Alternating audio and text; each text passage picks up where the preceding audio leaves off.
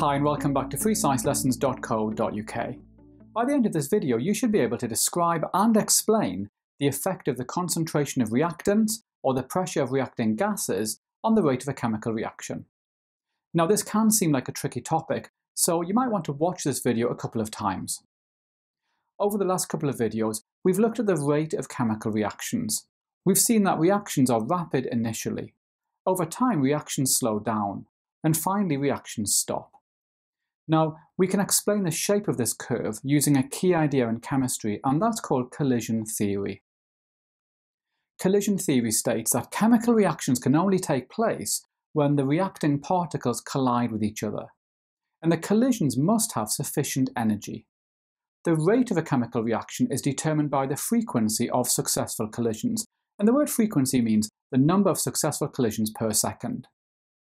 Going back to our graph, we can explain the shape using collision theory. Reactions are rapid initially because we've got a large number of reactant molecules. This means that we've got a large number of collisions per second. Over time, reactions slow down because the number of reactant molecules is running out. That means that we've got a smaller number of collisions per second. Finally, the reaction stops because all of the reactant molecules have run out. This means that the number of collisions per second is now zero.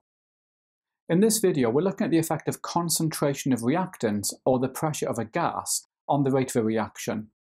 I'm showing you here two containers. Each container is holding particles that can react with each other.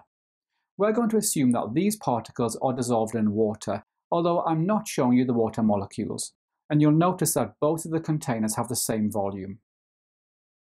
Remember that the rate of reaction depends on the number of successful collisions per second. In the right-hand container, we've got twice the number of particles in the same volume. In other words, the concentration of particles is twice that of the container on the left. This means that in the right-hand container, the number of collisions per second will be twice that of the left-hand container. Because of that, the rate of reaction in the right-hand container will be twice that on the left. Because the rate increases if we increase the concentration, we can say that the rate is proportional to the concentration. I should point out that this also applies to reactions in a gas. In this case, the right-hand container would have a higher gas pressure, but the principle is the same. Now, if we plot the quantity of product for these reactions, then we can see that the lines look different.